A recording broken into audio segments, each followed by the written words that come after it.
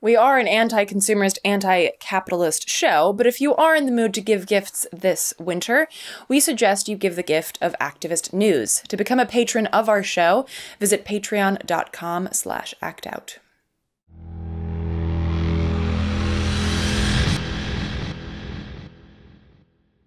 This week on Act Out, some oil-soaked headlines and lowlives that you need to be made aware of, plus your last chance to stand up for free speech in the digital age. On December 14th, Telecoms will attempt to turn the internet into a series of toll roads and slow lanes. Guess where we are. Here's how you can stop them. And finally, Nick Brana joins the show again to talk about the new movement for a People's Party, collaboration on the left, and the inevitable downfall of the monopolistic two-party system. From tweets to marching in the streets, this is Act Out. Rockets! Blockade! Bulldozers swarm outside the checkpoint gate. I know it's flash broke the hush and blew me into the street. I walk next to the body of my baby. No! Welcome to Act Out. I'm Eleanor Goldfield, and this is your tipping point. Our first headline this week requires us to look at some new old news regarding the Keystone XL pipeline. On November 16th, TransCanada announced a more than 200,000-gallon oil spill in South Dakota. A couple of weeks later, it came to light that the cause of the leak was actually an almost 8-year-old snafu. The spill was likely caused because of mechanical damage that occurred when this portion of the pipeline was built in 2008. The damage, the investigators add, was probably caused by a weight installed at the time. Weights are apparently added to pipelines in areas of the line where changing water levels could cause the pipeline to float. Furthermore, it turns out that TransCanada received a special permit in 2007 allowing it to operate at a stress level higher than regulations typically allow. The company got a permit for it to be operated at a stress level of 80% of what the steel pipe should be able to handle at a minimum, as opposed to the typical 72%. Well, that's awfully comforting. So I have an idea. In light of this and the fact that Keystone has leaked substantially more oil and more often in the U.S. than the company indicated to regulators in risk assessments before operations began in 2010, in light of all this, why don't we just shut that shit down once and for all? Oh, that's right, because we, as a nation, are but an oil company with an army, as George Carlin put it. Further evidenced by the fact that last Tuesday, TransCanada restored the Keystone XL at a reduced pressure level, neither saying what that actually means, nor stating when the pipeline would be back to full capacity. Meanwhile, over in Nebraska, regulators approved a route for the same fucking pipeline a mere 4 days after the spill in South Dakota. Environmental groups have vowed to fight the decision, and as the approved route is not the preferred route of the company, hope springs eternal in overturning the decision of those diseased dipshit regulators, marinating in crude oil and tar-stained morals. In very related news, last week, on the same day that the Senate Budget Committee passed a bill allowing oil and natural gas drilling in Alaska's pristine Arctic National Wildlife Refuge, the Trump administration granted oil company Eni's request to explore for oil in the nearby Alaska waters. Eni could start exploratory drilling as early as this month. Lawsuits against the drilling are currently pending in Alaska courts. And as for drilling in the Arctic National Wildlife Refuge, the go-ahead is couched inside the Senate tax reform bill, which passed late last week, and as of this taping is being volleyed between shitbags in the Senate and House before moving on to the desk of our putrid pus stain, who will sign it into law. So, besides widening the already abysmal, in all senses of that word, income inequality gap, slashing access to healthcare, education, housing, and solidifying handouts to the most wealthy, this tax bill is essentially condemning to death the water, animals, and land currently secured in the wildlife refuge of Alaska. Which, of course, in turn only hastens our drive to climate catastrophe. And while this all sounds dramatic, it's unfortunately not hyperbole. Oil spills are an inherent part of the oil business, kind of like breaking a fucking egg is essential to making an omelet. A recent infographic created using federal data on oil spills shows that over the last 2.5 years, crude oil and hazardous materials pipelines across the U.S. busted at a rate of more than once per day. Through corrosion, floods, lightning, vehicles, and vandals. That doesn't even take into account incidents on natural gas lines, and, as we've covered in previous episodes, that also doesn't take into account the smaller spills that aren't reported and therefore aren't included in this federal data. The 3.6 million gallons of crude oil outlined in this report as having spilled between 2015 and 2017 are therefore an underestimation. And as you can see from the interactive map, this underestimation is an overwhelming display of the horrifying effects of placing our present and thereby our future in the hands of oil companies who will always value petroleum and profit far above either people or planet. In all senses of the word, undoubtedly some of the lowest, most toxic, most grotesque low-life scum. You low-life scum. Now, moving on, cue the broken record, or the broken internet. This content has been blocked by your service provider. Sorry, don't bother trying again. I know I talk about this ad nauseum, but trust me, it's not because I'm particularly tech-savvy, and nor is it because I love the way that net neutrality awkwardly falls out of my mouth every time I say it. No, it's because it's that important, and I cannot possibly stress this enough. Everything, absolutely everything that we care about has a digital component that we rely on for information, collaboration, building, sharing, creating, etc. As an example, racial justice. How the hell does that relate to net neutrality? Well, allow Annika Navaroli from Color of Change to explain. We can say, you know what? No one's talking about our stories. No one is telling the story that we've always known for forever of us being killed in the streets. And we were able to do that online, and we are still able to do that online. And that is amazing, right? Yeah. Right? Yeah. Being able to tell your own story, that is absolutely amazing, especially for a group of folks who historically haven't had a voice, you know? No one's let us talk on the media. No one's let us do all of these things. And now we're able to organize for ourselves. And that's just one example. How about the movements to support Black businesses, to stand up against police brutality by organizing, strategizing online? Pick another issue, and the story is exactly the same.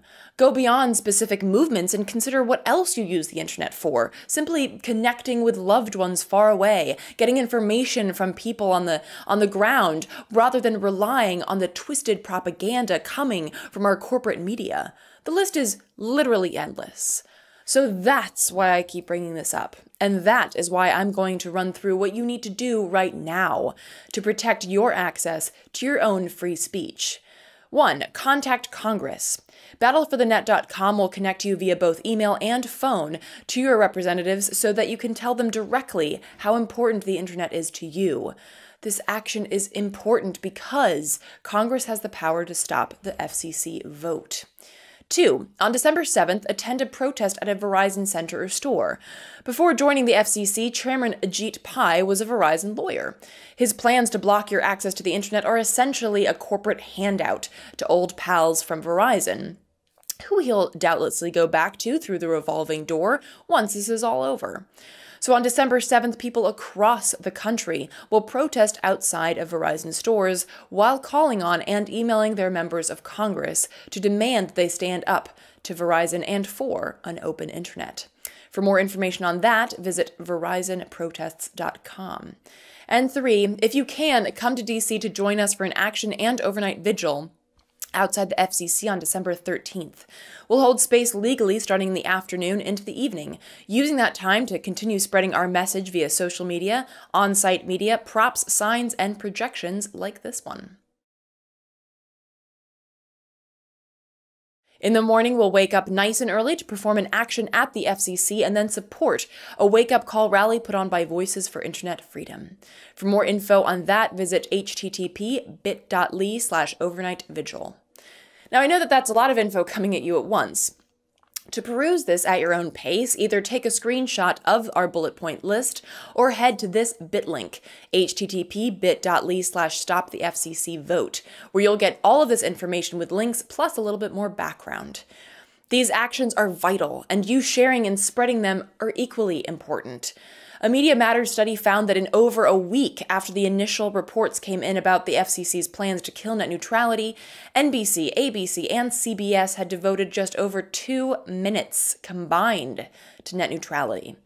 So we have to be our own bullhorn on this. We have to be the messengers and the ones taking a stand for our free speech, our right to inform, be informed, to share, learn, collaborate, and build. We have to be on the front lines. Finally this week, I'd like to welcome back to the show Nick Brana, who we had with us in episode 103 to talk about the Draft Bernie campaign. Last week, we sat down with Nick to discuss the movement for a People's Party, the evolution of the Draft Bernie campaign, how and why now is the time to harness collective frustration, and how we might unite the left. A tall order. Take a look. One of the dynamics that we see in the independent left is that there's tons of energy, and that the great majority of progressives, just like the great majority of Americans, now want a major new party. But there's no kind of big center of gravity. And so, since then, our strategy has shifted basically to building up that movement. We built up such a great following, and so, we came across, I feel like we excited so many people, thousands of people, that after the Convergence Conference in September, and after having gotten 50,000 people on board with this, we said, we've got to continue. This movement needs to continue, even if Bernie isn't ready to leave the Democratic Party yet. Most of us have seen enough. The majority of Americans have seen enough, and so we're full speed ahead towards building a coalition for a People's Party. We are unique in that way, and that we're giving voice to this perspective in the United States, that there needs to be a coalition of all kinds of different groups that come together at this point, to form a new party, because that's the perspective of the majority. And so the progressive movement shouldn't be, we shouldn't let kind of the American people be the ones who are more radical than us. It's like the American people are saying, no, we want a new party. We don't want to deal with the Democratic Party anymore. We don't have confidence in them. There was a poll that came out just a couple of weeks ago that showed the Democrats are at their lowest favorability since before the internet was invented. The past 25 years. So you'd mentioned the convergence, and something that I was really impressed with was that you brought people from so many different parts of the left, and in a way that I haven't seen before in my 15 plus years of organizing. There were socialists, and there were Greens, and there were communists, there were undecideds, and you had brought all these people together for a literal convergence and talking about next steps. Talk about that, and this was in September. Talk about how that coalition has grown. Has it changed? What are your plans with this coalition going forward? Yeah. I was also really happy that we were able to bring all of those groups together. You never know when you embark kind of on that mission. But I think one of the things that's most heartening for me is that there is kind of a new awareness that I haven't ever seen before among different groups, that, that the crisis has reached a level that it has never reached before, and that only by collaborate, and that what we've been doing so far isn't working. There's no expectation that if we just kind of continue along the same trajectory as the independent left for, another few years, all of a sudden we're going to overthrow, the Democrats and Republicans in 2020.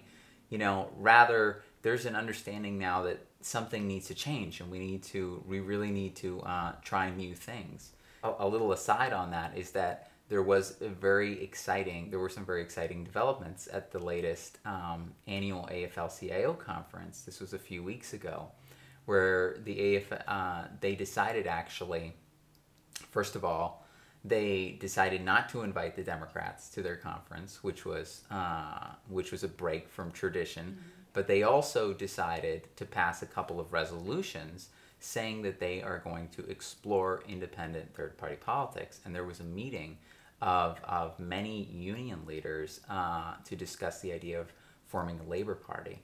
And so, the idea that this is picking up traction, in different kind of sectors of society, including in the labor movement, that there's many people who are no longer willing to put up with it. And so all of those different conversations that we're having have continued, and I think it will be a process, to discuss with them of like what the ultimate collaboration looks like. But I think the ultimate goal, certainly from our perspective, is that we need a nationally viable, progressive electoral vehicle, a party that represents the people, and that totally redefines the concept of a party as well. And so it's, as opposed to these corporate behemoths that we have in the Democratic and Republican Party, this is entirely membership controlled. It allows the election of its leaders.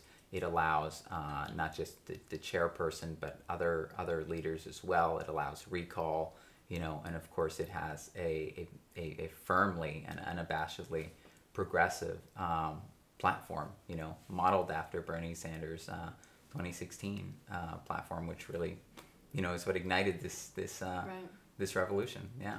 So, this country used to have a pretty robust socialist party and communist party before the system cracked down on it. Are you getting a sense from the existing socialist parties, the Green Party, the Justice Party, are you getting a sense from them that they're willing to coalesce into one under this People's Party? Or is there still like sort of this, I want to do my own thing and we want to just be socialist or we want to just be Greens? Like, are people willing on the left to stop the infighting and come together? What has your sense been with that? I think that people ultimately will be willing. I don't know exactly what, some kind of like shared, vehicle or collaboration is going to look like yet. But I do think people are willing, and that and that's the first step. And I think people are willing to discuss that now, whereas, previously they weren't. They say, well, how is it that we get all these different forces? And we focus it. We focus this power. And one thing that I think is really important to say here too is that I have seen enough now that I believe that a new party is inevitable. Mm-hmm. There's confidence in institutions in the U.S. has never been lower. It's at historic lows. Affiliation with both major parties, historic lows. The number of independents, historic highs. Large plurality. Mm-hmm. The number of people calling for major third party, historic highs. These are trends that cannot continue forever. And so there are now very powerful, very wealthy people who are taking notice, and they're saying there's a new electoral reality in the U.S. And so I believe that if we don't do it, someone else will, whether it's kind of a billionaire or whether it's Steve Bannon, but someone else, a member of the establishment, will come along and they'll fill that void. Very much like what happened in France. In France, the establishment defended the two parties that have been in power for decades in their past election in this year. Mm-hmm. And they defended them right up until they realized that they were going to fall. And then they switched strategies. And then the establishment built a third party. That was a neoliberal party, but that messaged itself as a third way and progressive party, and it worked actually. It meant that, and that was Emmanuel Macron. It worked. It got Emmanuel Macron as a neoliberal elected, and I'm concerned that if we don't take the initiative, the establishment will do the same in this country. So the question always becomes, when you're dealing with electoral politics, is that it's such a swamp, it's such a sewer of just greedy refuse. And say that again. And so this idea of like trying to beat them at their own game, our system is so rigged. You have everything from interstate cross-check to gerrymandering and so playing this game, even if you have a base of like really incredible grassroots and well-meaning organizations, are you gonna run up against these billionaire roadblocks? And like, is there something in your organizing that's set to deal with that sort of thing? Or? Mm-hmm.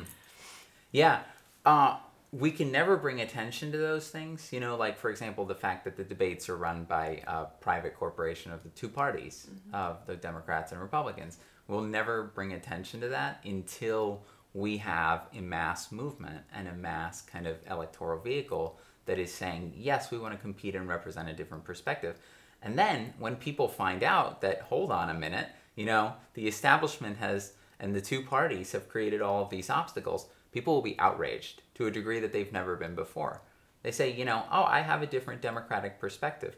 And when they realize, like we do, that the two parties have just entrenched themselves in this way, it will accelerate their decline. Because people will say, what the heck is this? I just, I want to compete. Isn't this a democracy? I should be able to express my perspective. They'll feel the outrage that we do. So let's talk about Bernie, because he was obviously integral to the concept of Draft Bernie, obviously. Yeah. And he's said that he's going to run in 2018. There have been mutterings about 2020. How is he still an important part of your organizing now, or are you just kind of have him on the periphery, like, okay, if you want to call us, you have our number, but we're going to do this shit over here, and you do whatever you feel you need to do over there? We are, we're going to continue inviting him and encouraging him, because if he ever was to leave the Democratic Party, it would be terrific. Right. But one of the most telling things that we encountered over the past year is that despite Bernie being inside the Democratic Party, and, most popular politician in the country, and despite Donald Trump being in the Republican Party, both of those things should be leading into this incredible surge into the opposition party, into the Democratic Party. But rather what we see, and like as even the authors of the autopsy report that came out a few weeks ago for the Democratic Party, what we see is that rather people continue to leave the Democratic Party. So you think, even with Bernie over there, and even with Trump on the other side, people are still leaving, and so you think, wow, what could it possibly take to reverse that? What would do it? Those historical trends are continuing. And so that's why, we hope we'll come to that conclusion, but the majority of Americans have come to that conclusion, irrespective of what Bernie's doing. And so, those are the folks that we're saying that the progressive movement should listen to. We're saying, rather than struggling against the progressive tide, we should be embracing it. Right. We should say, this is wonderful. People are seeing past, the duopoly. They're seeing past the corporate parties. That is such a blessing. It's such a gift. And rather than struggling against that, that populist current, we're saying, rather swim with the current. Go with the people and encourage it, So with regards to 2018, or just in terms of, upcoming elections, what are your plans, and do you have sort of a cohesive electoral plan for smaller races? Are you focusing on any ones in particular? Depends on how, quickly we can build this collaboration. The first time that we run candidates, we need to be really put together. Right. And the people need to be really good, because people are going to be, they're going to be watching us to get proof of concept, and so it's more important that we do it right than that we get caught up in the turmoil and kind of the immediacy and the chaos of electoral cycles. So with that, are there any platform points? I mean, there's a Democratic platform, but that means nothing.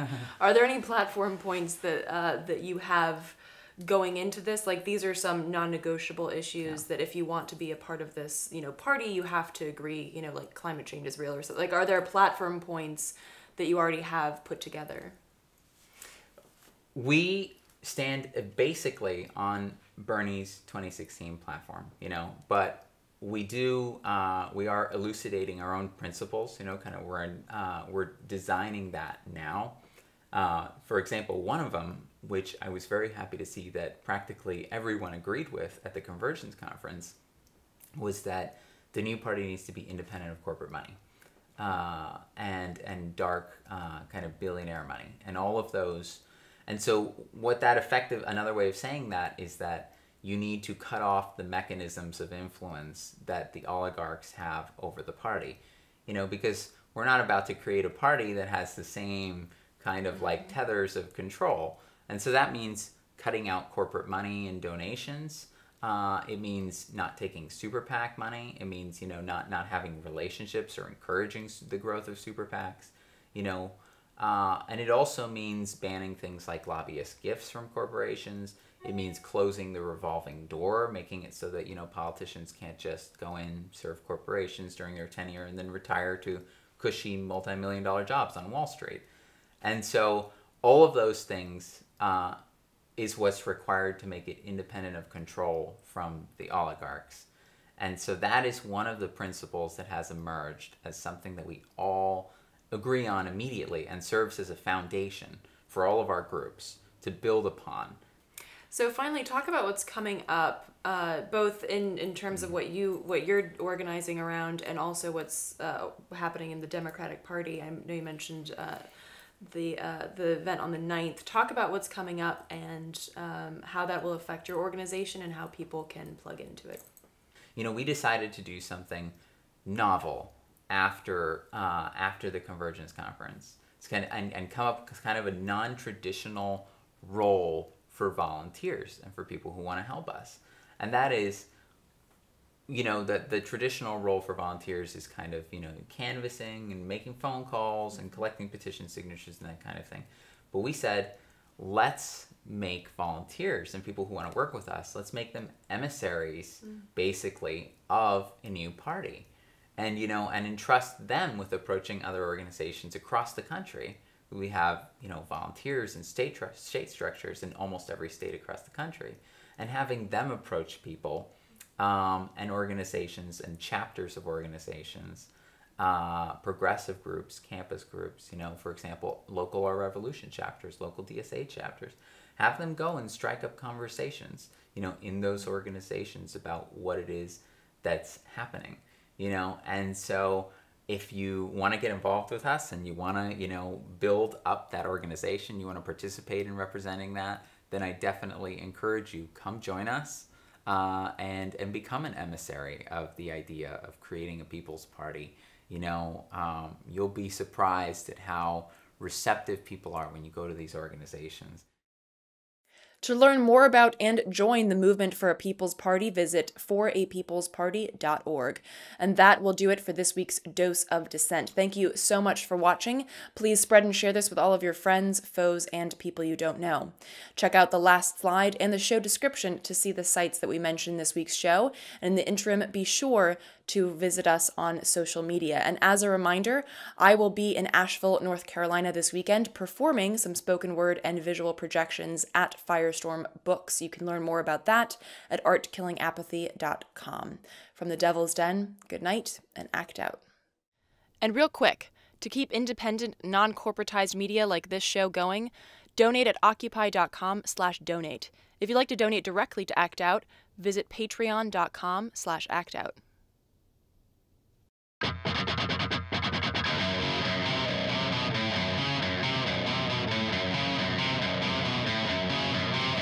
can hear the boots are stomping. Come on, boys, let's get some rocks to throw. I can't stand to hear my father cry anymore. Sometimes we left one of you motherfuckers dead in the road. We've been begging our bitch by